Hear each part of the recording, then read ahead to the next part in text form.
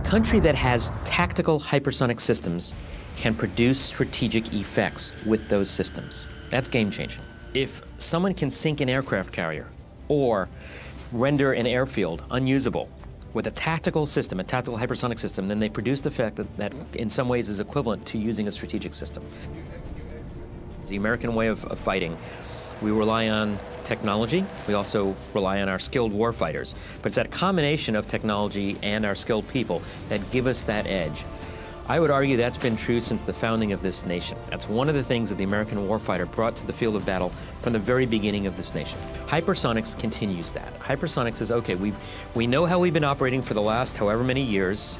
What are the next technologies that we need to focus on to modernize, to change the way we do things? One example that I'll give you, I'll roll back to the first Gulf War, when we unleashed stealth technology. It was an amazing revelation, and the entire world stood back and watched what we, and especially the United States Air Force and other parts of the military, were able to do with low observable aircraft that essentially were invisible to radar. Well, the world has had a generation to study that, and so we need to be thinking about what comes next. And I think hypersonics clearly comes next. Stealth, they can't see me, I'm invisible. With hypersonics, they might be able to see me, but they can't stop me. And I think that's the next step that we need to be focused on. Put very simply, an adversary no longer needs to have a world-class Air Force to beat our world-class Air Force if they have these sorts of technologies. They no longer need to have a world-class Navy to beat our world-class Navy if they have these sorts of technologies. We've been building hypersonic systems for decades. Hypersonics is a field that was invented basically in the United States. We flew the first hypersonic systems in the late 1940s. The concepts for hypersonic vehicles, it was pretty much developed here. The Russians did some development work, but really it's a field that we invented, that we developed. We did the experiments, we did the principal tests. We developed this technology, and then, very honestly, we took our foot off the gas. We didn't follow through perhaps as we should have followed through. We didn't continue the programs as we should have continued those programs. And others read what we wrote and watched what we did and read our papers and decided this is a pretty good idea. And so ran with it. So today we're faced with two other countries, and many countries around the world are developing the technology, but two that we specifically focus upon. And they have made no secret of their investments. One is Russia, and we know Vladimir Putin has bragged about their hypersonic capabilities, and the other is China. But that's the situation that we're in.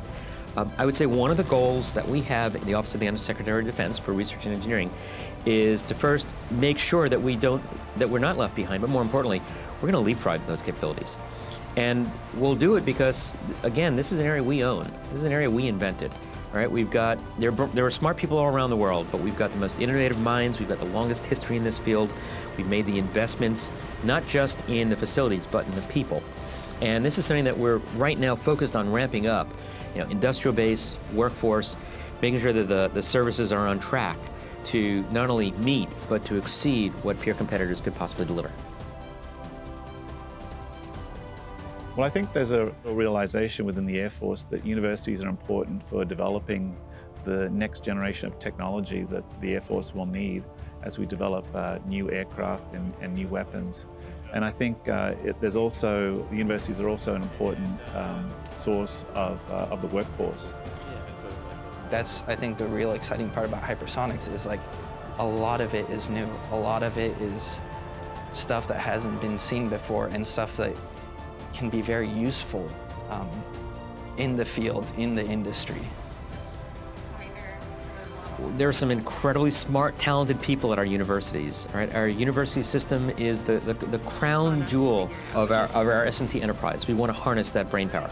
We want to produce the people who are going to come work for places like AFRL and go to our industry partners and go to the universities to help train the next generation. If we do our job right, then God forbid the United States is ever faced with a conflict in the 2030s, we will have given those future fighters the tools they need to make sure that our nation is safe and secure.